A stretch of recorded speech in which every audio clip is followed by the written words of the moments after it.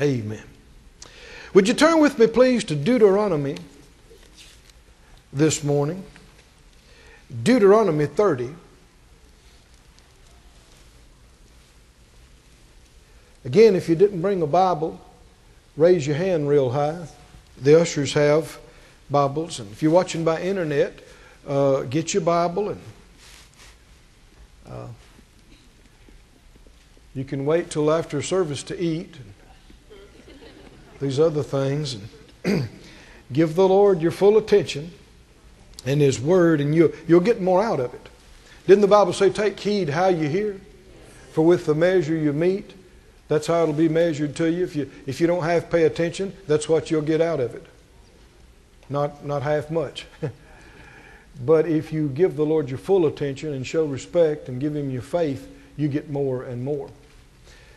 In Deuteronomy, the 30th chapter and the 11th verse, and we'll read this out of the Good News translation.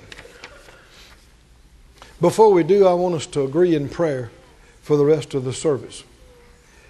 Father, we agree together as touching and asking you for this revelation, anointing, the manifestation of your presence, your Spirit, utterance, precise, exact, and powerful. Your words speaking into our life, your plan revealed to us, your ways and your person made clear and known to us. Give all of us eyes that see, ears that hear, hearts that understand, I pray. And we purpose not to be forgetful hearers, but by your grace to be doers of what you show us. In Jesus' name, amen. Thank you, Lord. Deuteronomy 30 and 11. The Lord says here, the command that I'm giving to you today is not difficult or beyond your reach. It's not up in the sky. You don't have to ask who will go up and bring it down for us that we may hear it and obey it. It's not on the other side of the ocean. You don't have to ask who will cross the ocean and bring it to us that we may hear it and obey it. No, it's here with you. You know it and can quote it. So now obey it. It's here. You know it. You can quote it. So what? Obey it. Do it. Obey it. It's not just knowing something that makes a difference in your life. It's only what you do. And keep going, verse 15. He said, today I am giving you a choice between good and evil, between life and death. Keep reading for a few verses here. If, everybody say if. Yeah. If you obey the commands of the Lord your God, which I give you today, if you love Him and obey Him and keep all His laws, then you will prosper and become a nation of many people. The Lord your God will bless you in the land that you're about to occupy. Keep going. But if you disobey. Now this language you will see over and over again. Old Testament, law, prophets, New Testament, epistles. You'll see this idea over and over again. If you do this, this is going to happen. If you don't, you do something else, then something else is going to happen. Everybody say if. If. But if you disobey and refuse to listen and are led away to worship other gods, what's going to happen? You'll be destroyed. I'll warn you here and now, you will not live long in that land across the Jordan that you're about to occupy. Keep reading. I'm now giving you the choice. Who has the choice? Is it God's choice? No. It's man's choice. I'm now giving you the choice between life and death, between God's blessing and God's curse. And I call heaven and earth to witness the choice you make. He said, I'm saying this, and I'm calling heaven and earth to recognize and know that the choice is yours. I gave you the choice. And if in time to come you don't like what you got, you can't blame me. I gave you the choice. Everybody in heaven heard it. Everybody on the earth heard it. In time to come, if somebody's complaining, why did this happen to me? Or why didn't that happen to me? And you can fuss all you want. But at the end of life, He'll look around and everybody will say, He gave you the choice. And in light of that, why are so many millions of Christians trying to say it's God's choice? It's up to God. All up to Him. I call heaven and earth to witness the choice you make. And then He even tells you which one to pick. Right? Choose life. Not death. Now, sometimes people say, well, I didn't choose this. Yeah, more than you know. Because if they say, well, I didn't choose this life being cut short and this curse and all this, did you choose not to obey Him? Because if you did, you chose death. Are y'all with me, friends? If you want life, you have to choose to obey. You have to choose to do it His way. He said the choice is yours. Now, we got into this a few weeks ago, and I want to go further into it. There are beliefs that are held as sacred among millions in the church world. And there are preachers and churchgoers that are very adamant about things like God is sovereign.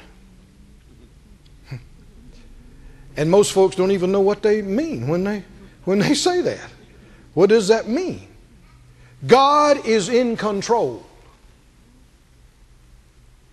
Really? Of what? Everything. Really? You? God is in complete control of you? Let's just start with yesterday. Are we going to say that everywhere you went, everything you did, everything you said, everything you ate, everything you bought was the predetermined perfect will of God all day and all night? Because God's in control.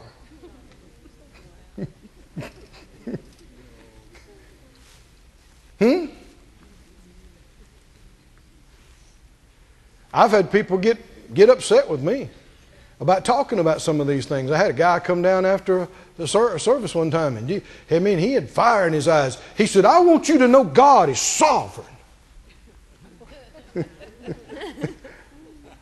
and if He wants you to do something, then by God, you're going to do it. He's almost cussing.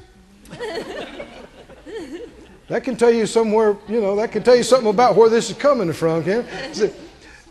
You're going to do it. God wants you to do it. You're going to do it, little man.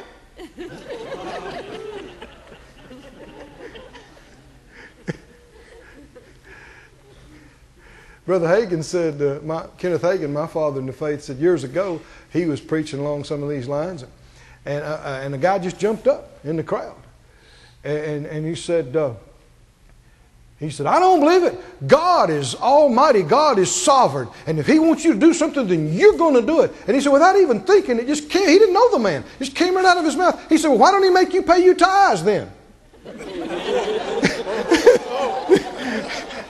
He said, the guy was standing up. He said, he just ducked down behind the seat like that.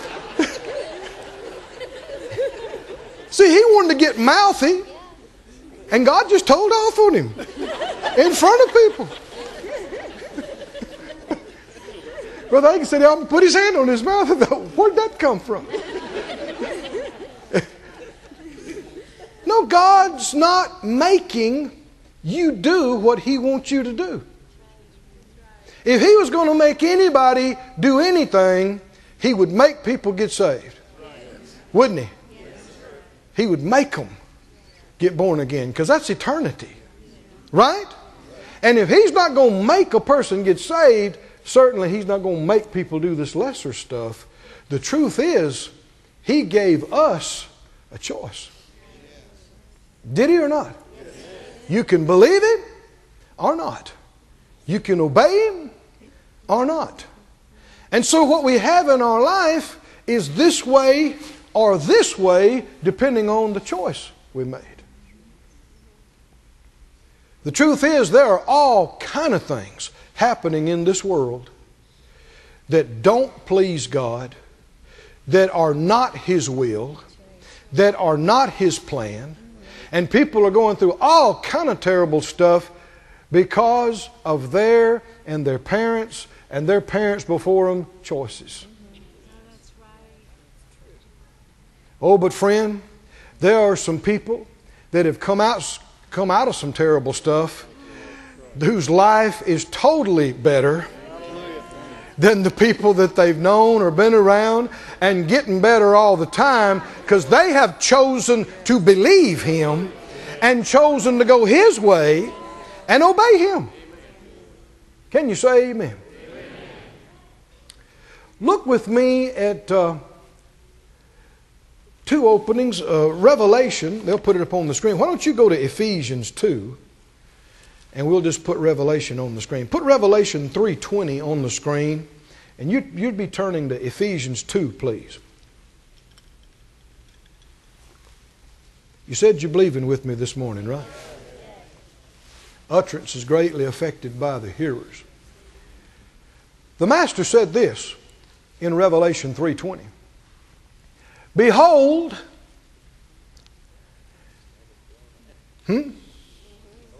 I'm sovereign. And I go where I want, when I want, no matter what you say. Huh? No. Behold what?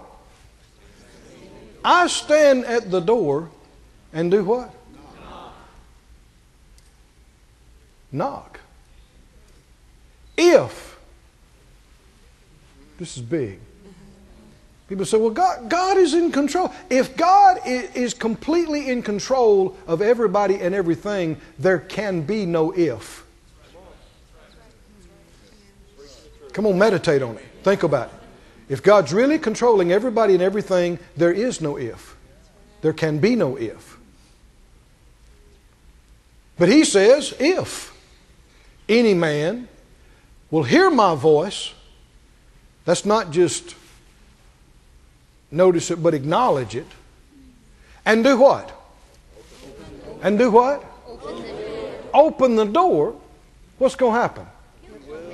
I will come in to him and will sup with him and he with me. You got to go back to if. What if you won't open the door? If he doesn't come in, then he's not in the room with you. Your room is without him. Because he is without. What you're doing and where you are. In order for him to be within, you have to ask him in. You have to open the door. And he said, if you'll do that, I'll be in. I'll be involved. I'll be with you in it. What if you don't? In Ephesians 2, notice this. Ephesians 2 and 12. Ephesians 2:12. We'll back up to verse 11. He said, remember that you being in time past Gentiles in the flesh, who are called uncircumcision by that which is called the circumcision in the flesh made by hands, verse 12, that at that time you were what? You were without Christ. Now you'll notice the New Testament, I can think of 4 instances in the New Testament where this the people that are without is mentioned. You were without Christ, being aliens from the commonwealth of Israel and strangers from the covenant of promise, having no hope and what? Without God in the world. Everybody say, without God. Without God. In the world. And also what? Hopeless. Without hope. Everybody say, without God is without hope. This word without God, the two words without God, represent one word in the Greek. The word atheos, which is where we get our word atheist from. Is there such a thing as an atheist? Yeah. But it's not how some think. What is an atheist? Well, some atheists, self-prescribed, would tell you, would assume, that they are superior intelligence to folks like you and me. Simpletons like us who need the crutch of religion. That we're just somewhere or another not bright enough to see all the inconsistencies in this old patched together literary work. And, you know, why pick this religion instead of the other plethora of religions available to believe? And so they're above it, and they have pulled themselves away from our company, and they're out of the muck of this thing called religion. But it's not true. The truth is, all they've done is make themselves without God. That's what the word means. Without God. Now, what if you are without God and without hope? Then is everything that's happening in your life the plan of God? The will of God? No, actually, God is not in your life. You are without God. Are y'all with me, friends? This is a different mentality than many have. Go with me, if you would, to the book of Matthew. There's some things here that can answer a lot of questions for us. Some of this you may have to chew on a bit. How many understand if it's meat in the Word, you couldn't just swallow it. You'd choke. You have to chew on it. Right? So some of these things you need to chew on. Don't just take my word for it now. Search this book. And if you think you believe something different, don't just say, well, I believe different. Where is it in the book? Discipline yourself. Make yourself find the verses. And if you can't find them, that should tell you something. Right? That should be a wake-up call for you.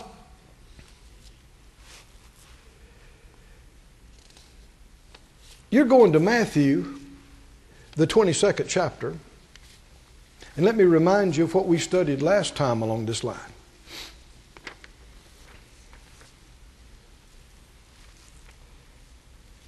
Well, we'll read this first, then we'll say it like that.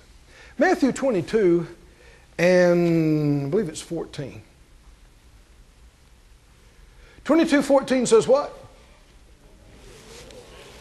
Many are called, but what? Few are chosen. You see this more than one time in the New Testament. Many are called, but few are chosen. Now, some folks would read that or hear that and they think, well, it's still up to God, whoever He chooses or not. It's His choice. But back up and read the previous verses and see how Jesus got to this statement.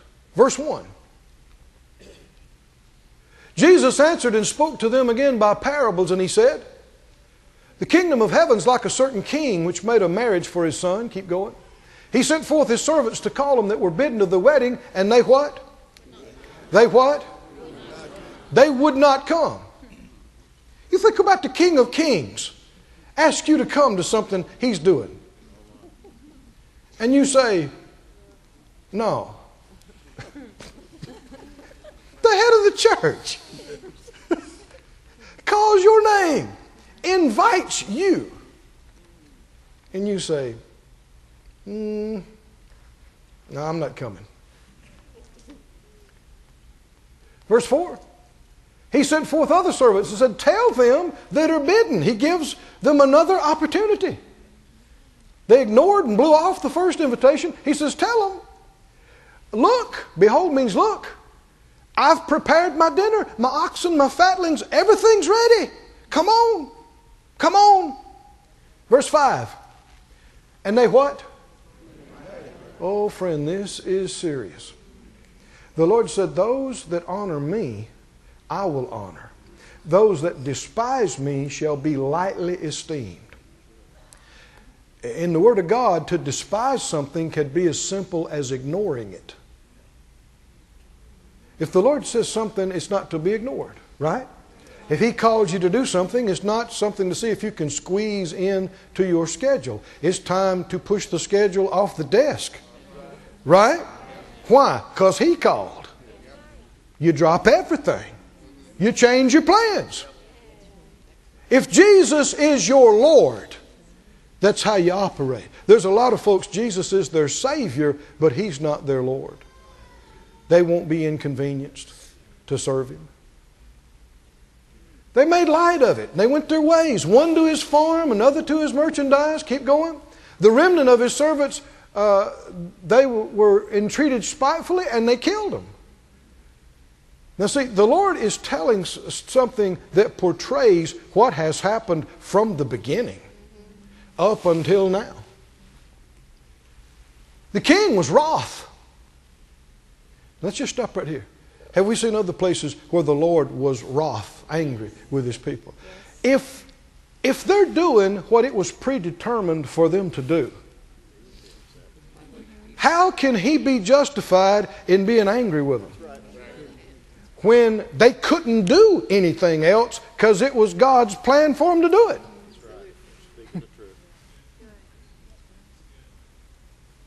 He was wroth, and He sent forth His armies and destroyed those murderers and burned up their city. Keep going. Then He said to the servants, the wedding is ready, and they which were bidden were not worthy. I invited them, but they weren't worthy. Keep going. So go to the highways, and as many as you can find, bid to the marriage. I want you to get the picture here now. Who's getting invited now? Somebody else.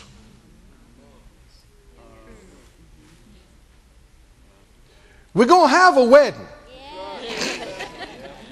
We're going to have a feast. The Lord's going to have His party. And it's going to be good. And it's going to be full of guests. And it's going to be awesome. The question is, are you going to be there? Am I going to be there? Bid them, come in. Verse 10. So those servants went out into the highways and gathered together all as many as they found. These were people who had not been previously invited. Yes. That's right. But some new openings had just occurred. There was some free places at the table. Yes. Why? Because people were too busy. They were called. But because they wouldn't respond, they weren't the chosen. That's right. So all this builds up to that phrase, many are called, but few are chosen. That's what He said at the end of this whole story. So they found them good and bad, and the wedding was furnished with guests. Everybody say, the wedding was furnished. It was furnished. When people say, God is sovereign, His will is going to be done, His plan is going to be completed, and I say, amen. Yeah. Yes, it is. Yes, it is. But He can do things more than one way. Are you with me, friends? And it does not have to be with the ones He first called and asked. And though He needs us, me or you as an individual are not irreplaceable if we decide to ignore Him and rebel against Him long enough. This is something I'm just recently understanding better. There's been more than one instance in the last 30-some years of ministry where the Lord would send me, send Phyllis and myself, the ministry, to do certain things, certain parts of the country, certain parts of the body. And man, you could tell it was supernatural. It was God. And you thought, well, man, this is going to go like this. And it didn't. And people that said they wanted it decided they didn't want it. And things just didn't go that way. And weeks turned into months. And months turned into years. And then the Lord would deal with you, do this over here in a completely different place. And you think, well, now, it bothered me at first because I said, well, Lord, I thought you dealt with me to do this. He did. But they didn't want it. They wouldn't do it. They wouldn't receive it. And it made me scratch my head for a while. And one day while I was praying about this, I said, Lord, now you don't change your mind. You know the end from the beginning. You're not going to tell me this way and then later on, well, no, do it this way. But He does. I said He does. There are instances of it in the Scripture. Why? Because He's not going to make people receive Him and do His will and plan, and many are called, but not everybody responds. And He brought me to this passage in Exodus. We talked about it earlier. That when the Lord was angry with His people because they had forsaken Him and made these golden calves, and the man of God came down off the mountain and He told him, He said, leave me alone. Let me just read it to you. It's Exodus 32, 9 or so. Exodus 32, 9. He said, I've seen this people. It's a stiff-necked people. How many know stiff-necked is bad, bad? Don't be stiff-necked. What you tell your neighbor, tell them right now. I said, don't be stiff-necked. Don't be. You might know what stiff-necked is? You're getting instruction, you're getting correction, and what do?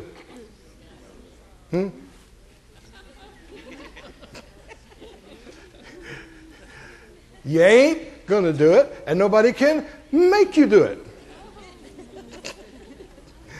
No. Friend, that can mess you up so bad, the Lord Himself can't help you.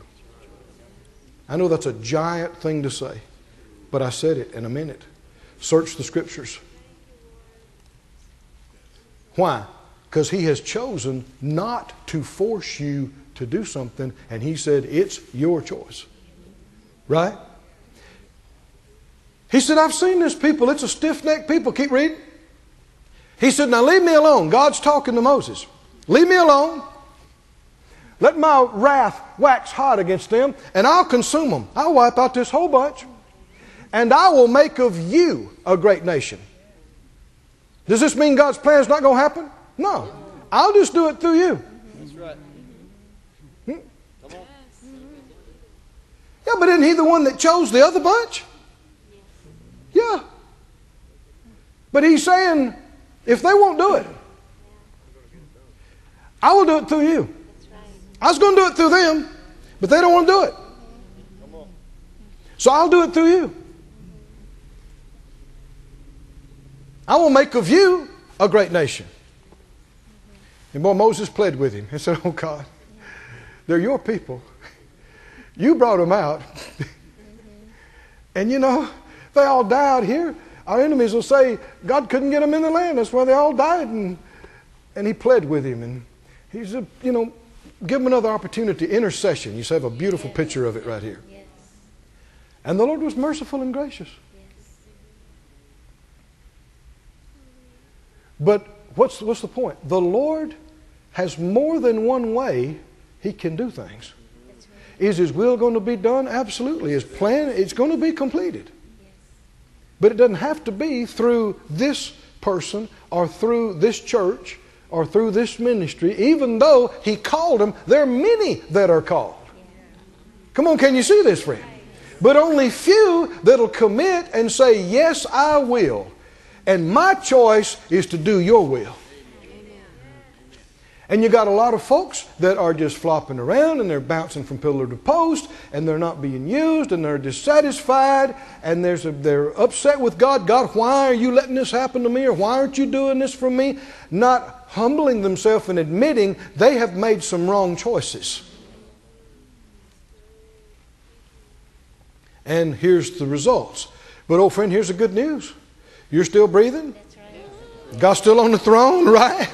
You can make a right choice today, can't you? You can make a right choice today. And the Lord invites you and calls you. You can say, no, I don't have anything more important to do. I am your man. I'm your man. I made up my mind years ago, so a certain thing happened. And the Lord dealt with, I knew of a need, financial need in a minister's life. And I prayed with them about it. And I asked the Lord, should we do something about that? And the Lord dealt with me that He was already dealing with some people about that. Well, I assumed that that's the end of it. It wasn't but a few days later, the Lord dealt with me basically for us to empty our accounts and send it to them. That confused me. I thought, well, now, Lord, I thought you directed me that you were dealing with some people. He said, I don't mean to hurt a voice, but inside me caused me to know that I was. But I have an obligation to my man here too. He needs, this is behind, and I will take care of him, whoever I have to use. And will you do it for me? And I did it, and the accounts were empty, but I felt like I was walking about that high off the ground the rest of the day. Why? Because I felt like I was one of God's go-to guys. Does anybody know what I mean by that? That if something needed to get done and it needs to get done now and not fuss and not mess around and take 3 weeks to decide if you're going to do it. Come on, are you listening to me, friend? How many want to be one of God's go-to guys or girls? Well, you got to make up your mind that when He calls, you come. No matter what. Right? Amen. Won't you just say it by faith? When He calls, I come. When He sends, I go. When He directs, I do. Amen. Thank you, Lord. One of God's go-to guys. Look in Hebrews, the 4th chapter.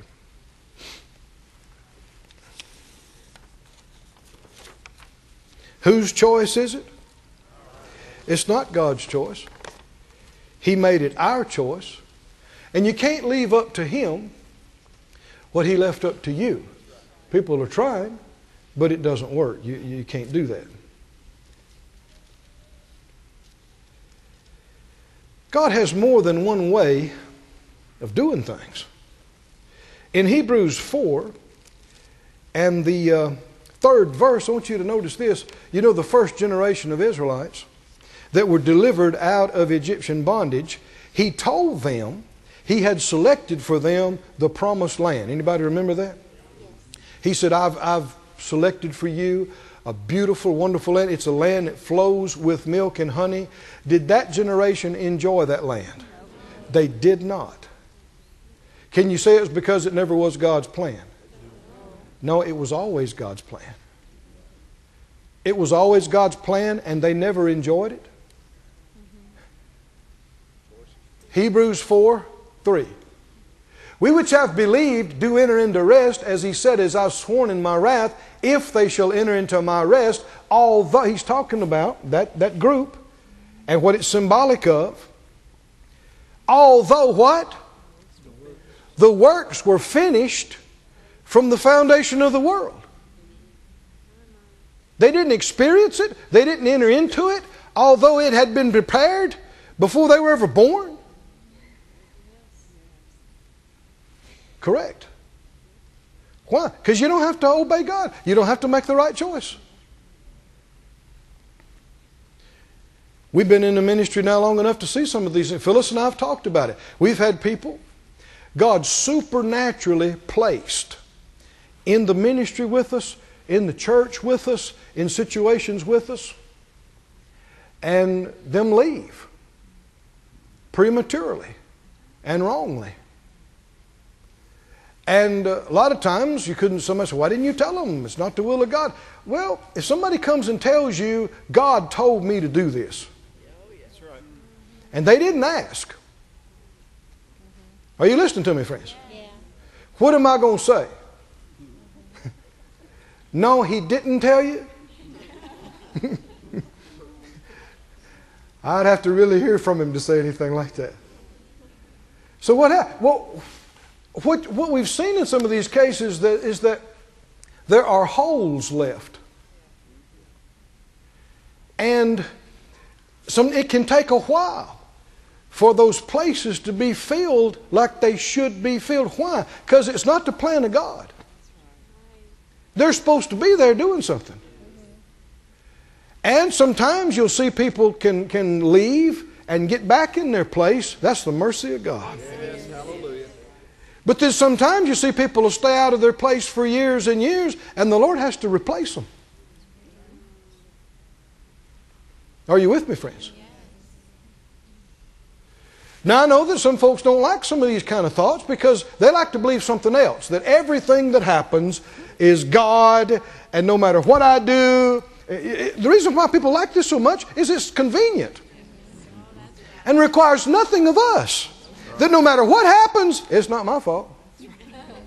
God in His infinite mercy and mysterious ways. Huh?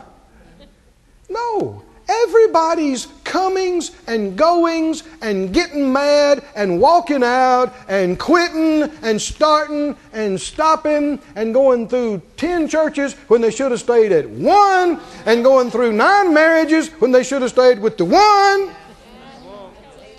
Now the Lord's merciful. He's gracious. But if you're going to keep changing things all the time, then you must understand you're not going to have the perfect will of God in your life all the time. You're going to have some stuff you shouldn't be experiencing. And it's because of the choices you made, not because of it's the will of God.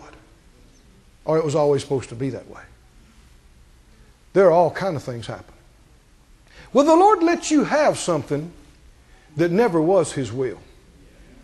1 Samuel. Notice with me on that. Go to 1 Samuel. I know some of this doesn't make you want to run the aisles and shout. But it sure can get things straight.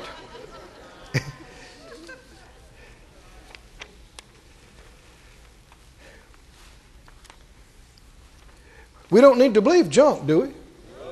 We don't need to believe something's true if it's not true. In 1 Samuel 8, 1 Samuel 8 verse 1. Came to pass when Samuel was old, he made his sons judges over Israel. Now, anybody remember reading the story of Samuel and how he was born and how God spoke to him as a child? Was he God's choice for the man of God to lead the people? No question about it. No question. Verse 2, keep reading. It talks about the name of his sons. Keep going, verse 3. His sons didn't walk in his ways. You know, just because you grow up in a godly home doesn't mean you have to be godly. You could have some of the best input anybody's ever got and still just be a heathen and a fool. It doesn't just work by osmosis. Why? Because you have choices to make. If you don't make the same right choices that the godly people around you made, you're not going to have the same results, even though you've been around them all your life. Keep going. The elders gathered themselves and came to Samuel at Ramah. Keep going. And they said, you're old, and your sons don't walk in your ways. Make us a king to judge us like all the nations. Who came up with this new plan? The secular leaders, not the spiritual leadership. This did not come from God. Keep going. The thing displeased Samuel. You know, we should take heed when genuine spiritual elders are grieved and displeased with stuff. We should take heed. It should mean something to us, shouldn't it? Because a lot of times you're seeing a reflection of God's displeasure. Samuel prayed to the Lord. And the Lord said to him, listen to them, and all that they say to you, for they have not rejected you, but they have rejected me, that I should not reign over them. What did the Lord say? This was my plan all along. I know you don't understand it. This is not His plan.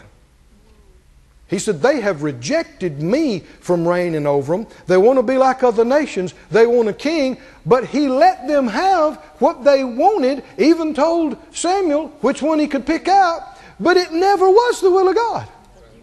Never. In fact, He warned them. If you read the rest of this chapter, He said, warn them what it's going to be like. He said, this king's going to take. You're going to be taxed. You're going to be burdened. You're going to be charged. He's going to take your boys for His army. He's going to take your girls for His cooks. He's going to take your farmlands. He's going to take your crops. He's going to take this. And they still sit there and said, we want a king. We don't care what you say. We want a king. Did He let them have something that was completely against His will and against His plan? He did. He did. He did.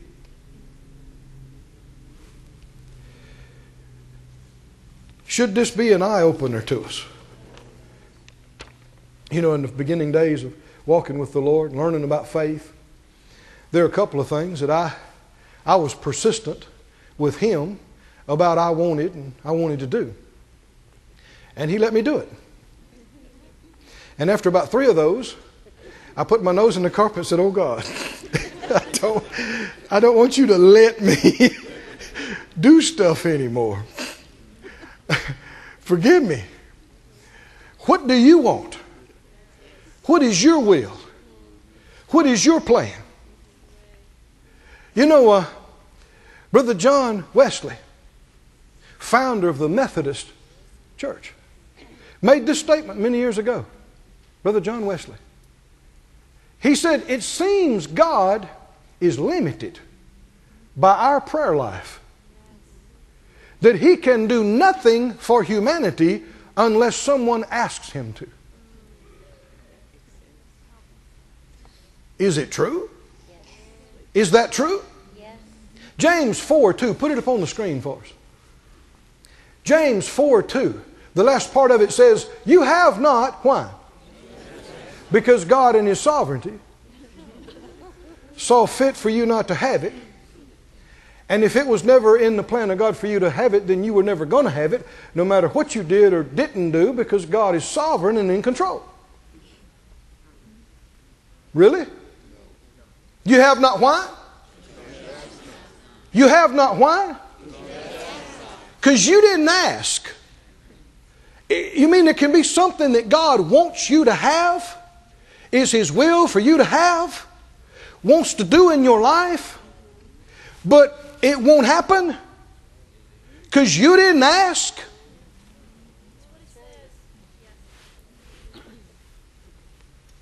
Is it true that God is completely in control of everybody and everything? Friend, let's take the religious colored glasses off of our eyes. Look around in the world. What's happening in our cities, in our country, in other countries? There is terrible destruction, innocence being destroyed, people starving to death for lack of a decent meal, genocide, people coming into people's villages and just wiping them out, just killing them, murdering them en masse, robbing and stealing. You're going to tell me that was God's plan? You're going to tell me God, some mysterious way, His will is being accomplished in that?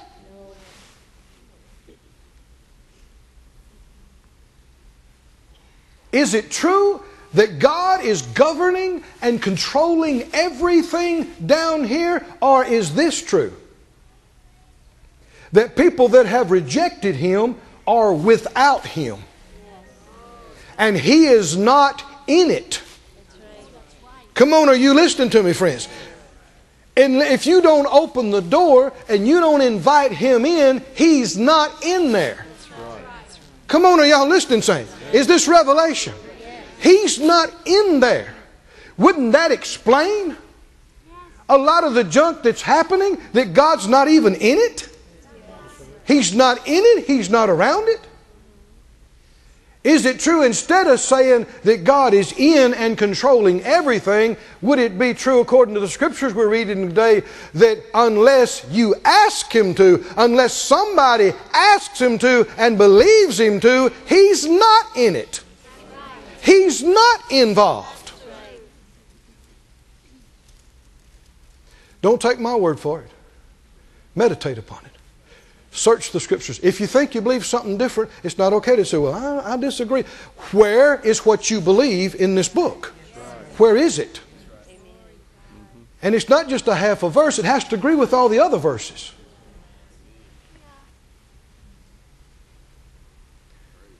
How many can see how there could be confusion, but you can get clarity if people say, well, God's will is going to be done. His plan is going to be fulfilled. And we say what? Amen. It is. Right? But then they go too far and say that everybody has to do His plan and will, and they don't. I said they don't. He can do it other ways. He can use other people. Go to Luke, please. Have you got just a couple more minutes here?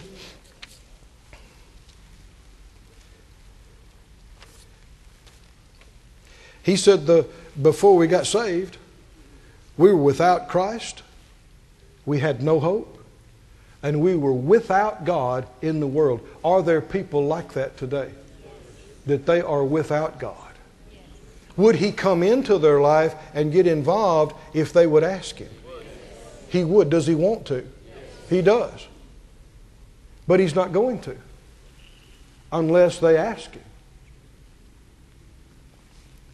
They are without Him in this world. Doesn't that make more sense to you as you look at the tragedy and the junk that's going on in the world than to try to say that some way or another God's behind all that? People say, well, I just believe there's a reason for everything. Well, okay. But don't mean the reason has to be it's the will of God. It can be because somebody made a wrong choice. I'm convinced that in time to come, and things come out, it's going to be so plain and clear. The sad thing is that children pay for the choices of their parents. Did you hear me? And some countries, you've got people generations ago who knew God, who knew better, and rejected Him. And now you've got generations that have grown up completely godless and without God. But how many believe that no matter how far away people have got, if somebody in the midst of the deepest darkness will raise a hand and say, Lord, I want you in my life. I'm asking you, get in my business. Get involved with me. Will He do it? He said, I will come in. Didn't He say it? I will come in. And I won't just come in. I'll come in and sit down at the table with you. And eat with you. And fellowship with you. And I'll never leave you. And I'll never forsake you. I'll never let you down. Hallelujah. How many believe that we ought to be asking Him and looking to Him saying, Lord, how can we get you more involved in our business, in the church? See, the truth is, there are a lot of sermons God's not even in. There's a lot of praise songs God's not even in. There's a lot of church stuff, a lot of church services. God's not in it. He's not in it. You know, I caught myself the other night. I was seeing something that had to do with some church things and some ministry activity somewhere else. And I caught myself. I said, Lord, what do you think about that? You like that?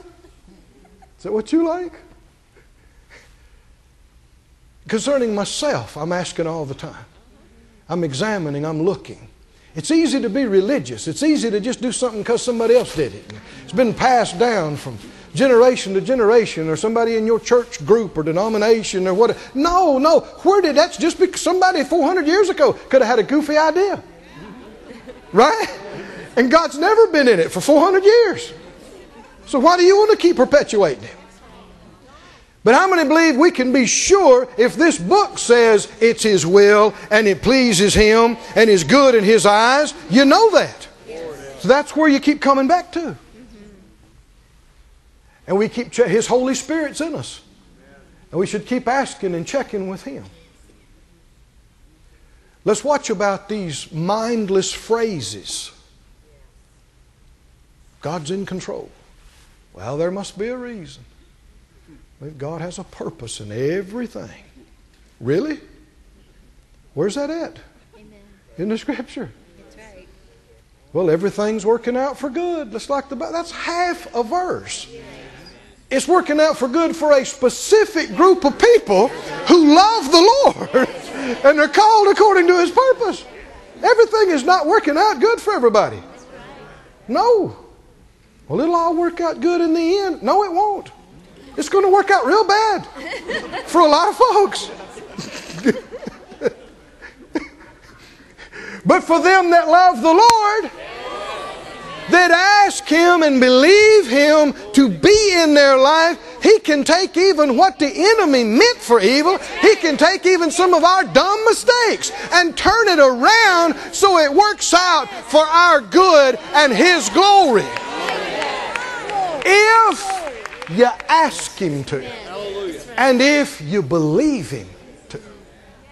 Anybody believe that in here? Stand up on your feet, everybody. We'll save Luke for another time.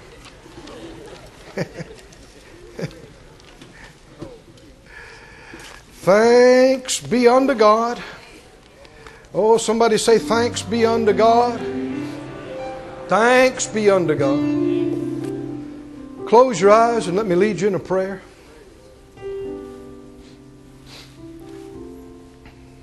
Everybody said out loud, if you mean it from your heart, Father God, I believe in you. Not just that you exist, but that you are a good God. All the tragedy, all the pain in the earth is not your doing. It is not your will. You're a good God. Lord, I believe, just like the Scripture said, there are many that are without you and no hope in this world. That's not me. That's not us. There are many that won't let you in. Not me. I'm asking you, come into my life in full measure. Every part, every area, everything that's not of you, that's not right, that doesn't please you, help me to see it. Grace me to change it.